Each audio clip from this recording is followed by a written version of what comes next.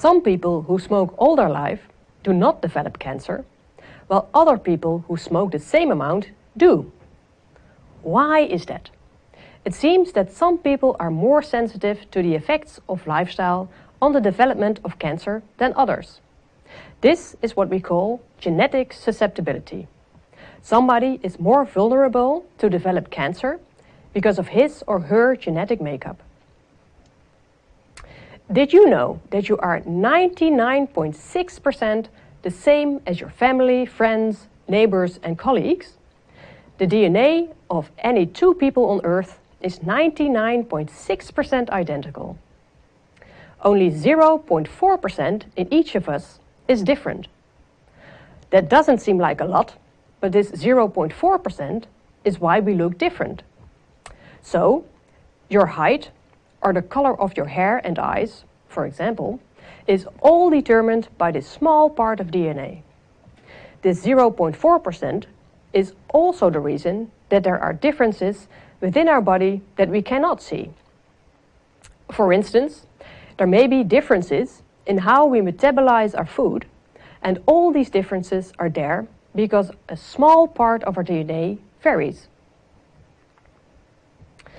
Some variations in the DNA, which we also call genetic variants, occur often in a population. These common genetic variants usually do not lead to a large increased or decreased cancer risk by themselves. However, they may contribute to the development of cancer because they interact with diet. So, these genetic variants influence how diet leads to an increased or decreased cancer risk. This is one type of a diet-gene interaction.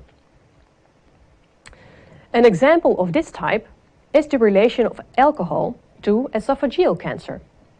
Heavy alcohol consumption is associated with an increased esophageal cancer risk. This association, however, differs between populations because of a genetic variant.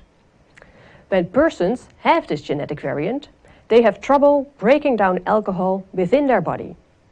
A certain compound builds up and at a certain point becomes toxic. Due to this buildup, the persons with the genetic variant have a higher risk of esophageal cancer than the persons without this genetic variant. Other variations in the DNA, which we call mutations, do not occur often in a population. However, when people have a mutation, they have a very high risk of cancer. Having this high risk doesn't automatically mean that somebody will develop cancer. There are still differences between persons with the same mutation. Some people do indeed get cancer at an early age, while other people do not get this cancer during their lifetime.